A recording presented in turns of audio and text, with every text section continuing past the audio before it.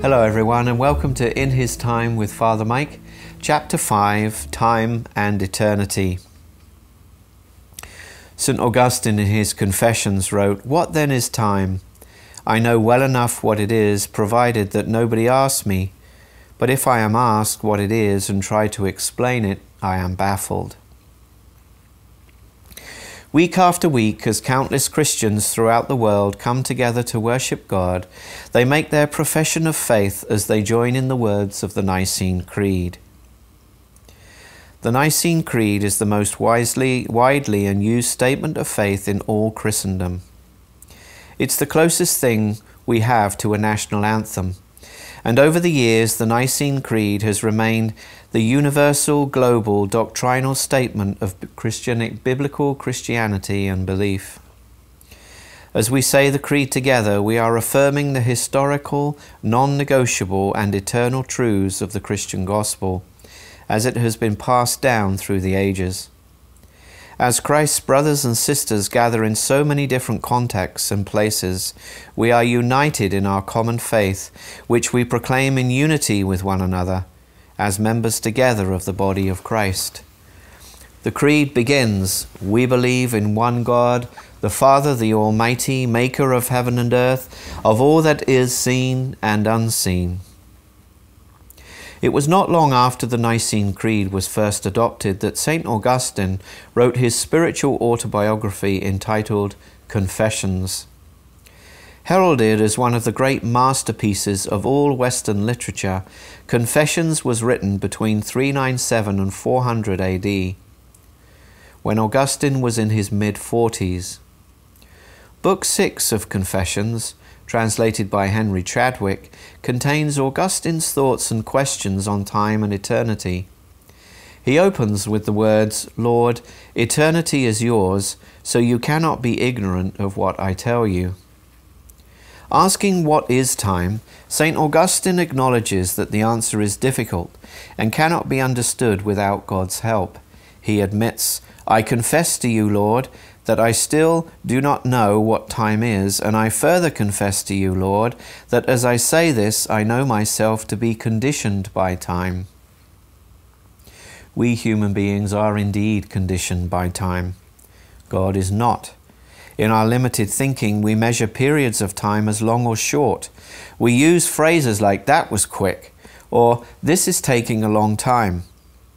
But God tells us, from his perspective of eternity, in the book of Isaiah, chapter 55, verse 8, "My thoughts are not your thoughts."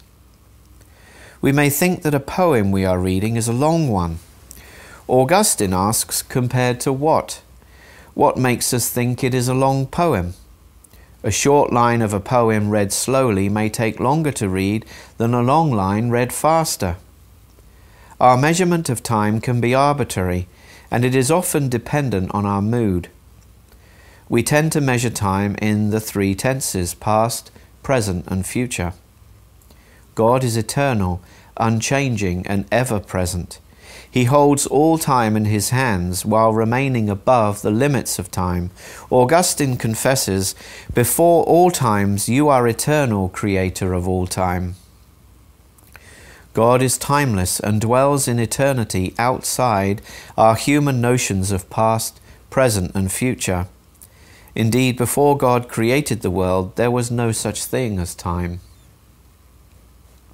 As an example of how our thinking about time differs from God's, let's consider the story of the golden calf found in Exodus chapter 32. I am grateful to Dr. James Houston, one of the founding fathers of Regent College in Vancouver, for some of the insights here. At God's command, Moses had gone up on Mount Sinai to receive the commandments.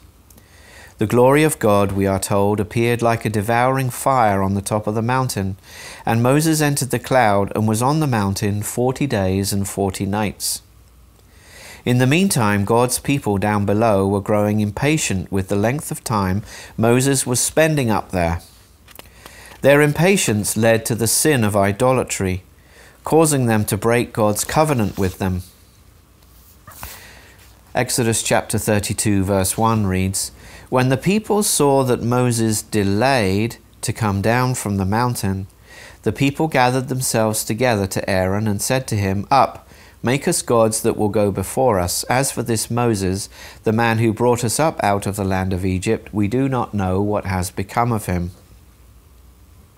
In response to their demand, Aaron made a golden calf from the earrings belonging to the women and children.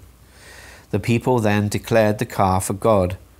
This action was a clear violation of the words the Lord had given Moses to tell the people in Exodus chapter 20, verse 22, which reads, "You have seen for yourselves that I have talked with you from heaven. You shall not make gods of silver to be with me, nor shall you make for yourself gods of gold." How did the God of Israel perceive all that was going on at the foot of the mountain? While Moses was still up there in the cloud of God's presence, God spoke to him and said in verses 7 and 8 of Exodus chapter 32, "Go down, for your people whom you brought up out of the land of Egypt have corrupted themselves. They have turned aside quickly out of the way that I commanded them. They have made for themselves a golden calf and have worshipped it and sacrificed to it." How different God's perception of time was. The people of Israel grew impatient because they thought that Moses was taking too long to come down from the mountain. But from God's point of view, the people of Israel had turned away quickly in their rejection of him and his servant Moses. What seemed like a long time to the people was no time at all to God. The Apostle Peter tells us, "But do not overlook this one fact, beloved, that with the Lord 1 day is as 1,000 years, and 1,000 years as 1 day. The Lord is not slow to fulfill his promise, as some count slowness, but is patient toward you." Time often surprises us, either by the length of time things take or how quickly it can fly. I remember hearing an elderly gentleman once remark that aging is when the days drag on but the years fly by. Christian apologist C.S. Lewis sees our surprise at the passing and constraints of time as evidence that we were made for eternity. He says that a fish is not surprised at being wet, since that is its natural condition and environment. Eternity is the natural environment for which we were made. The author of the book of Ecclesiastes declares that God has put eternity into man's heart. For us, life is spent in a series of moments at various periods of time. The reality is that all our life events and circumstances are lived out against the backdrop of eternity, if we could but see it. Nothing is random or meaningless. Nothing is wasted. Sometimes we get a glimpse of moments where we see time open itself to eternity, so to speak. The unseen becomes seen, albeit for just a fleeting moment. For me, I can catch glimpses of this by the ocean on a clear day, when heaven and earth seem to meet. One day it will be this way for us and for all eternity. For Augustine, eternity is where God abides and truth rules. It is both the foundation of all time and the place from which it is derived. Eternity should be the focus in our minds. It is therefore the God of eternity we need to continually seek and dwell upon. It is His thoughts that we need. As the Apostle Paul tells the Colossians in chapter 3, verse 2, "Set your minds on things that are above, not on things that are on earth." The Maker of heaven and earth, of all that is seen and unseen, whom we confess week by week in the Nicene Creed, is the Eternal One who both embraces and transcends time. Seen are the hands on our own clocks, unseen are the hands on God's clock. What may seem to be delayed may in fact be quick to God. Let that comfort you, and don't worry, you have all eternity to figure this out. In his confession, Augustine adds this for our comfort. Almighty God, you have made us for yourself, and our hearts are restless till they find their rest in you. So lead us by your Spirit, that in this life we may live to your glory, and in the life to come enjoy you forever, Through Jesus Christ our Lord, who is alive with you and the Holy Spirit, one God, now and forever.